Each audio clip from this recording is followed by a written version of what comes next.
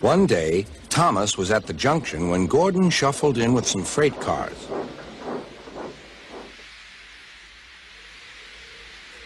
Phew, Remarked Thomas. what a funny smell.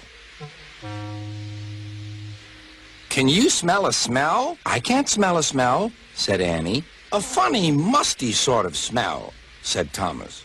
No one noticed it till you did. Grunted Gordon. It must be yours. Not long ago, he had fallen into a dirty ditch. Thomas enjoyed teasing him about it. Annie, Clarabelle, do you know what I think it is? It's ditch water. Before Gordon could answer, Thomas puffed away. Annie and Clarabelle could hardly believe their ears. He's dreadfully rude. I feel quite ashamed.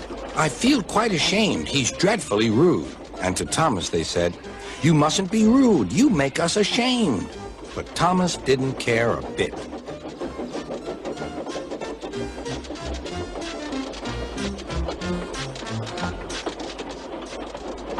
That was funny. That was funny, He chuckled. He felt very pleased with himself.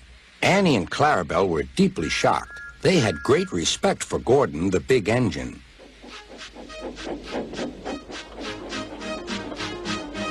Thomas left the coaches at the station and went off to a mine for some cars. Long ago, miners digging for lead had made tunnels under the ground. Their roofs are strong enough to hold up cars, but not the weight of engines. A large notice warns them not to enter the area. Danger! Engines must not pass this board.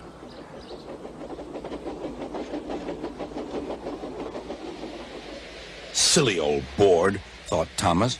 He had often tried to pass it, but had never succeeded. But this morning he had made a plan. The fireman went to throw the switch. Now for my plan, thought Thomas. Bumping the cars fiercely, he jerked his driver off the footplate and followed them into the siding. "Come back!" yelled his driver. "Fire and smoke," said Thomas. "I'm sunk." And he was. "Oh dear," he said, "I am a silly engine." "And a very naughty one, too. I saw you," said Sir Topham Hatt. "Please get me out. I won't do it again." "I'm not sure. We can't lift you out with a crane. The ground's not firm enough." Let me see. I wonder if Gordon could pull you out." "Yes, sir," said Thomas, but he didn't want to meet Gordon just yet.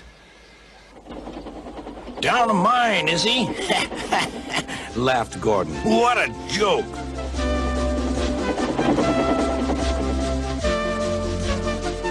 Whoop, whoop, little Thomas. We'll have you out in a couple of puffs.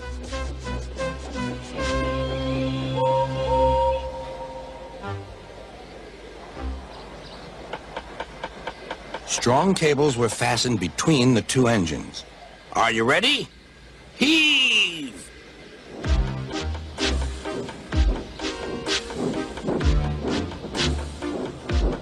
It was a lot harder than they all thought. At last, Thomas was free. "I'm sorry I was cheeky," said Thomas. "That's all right, Thomas. You made me laugh," replied Gordon. "I'm in disgrace." "So am I," said Thomas.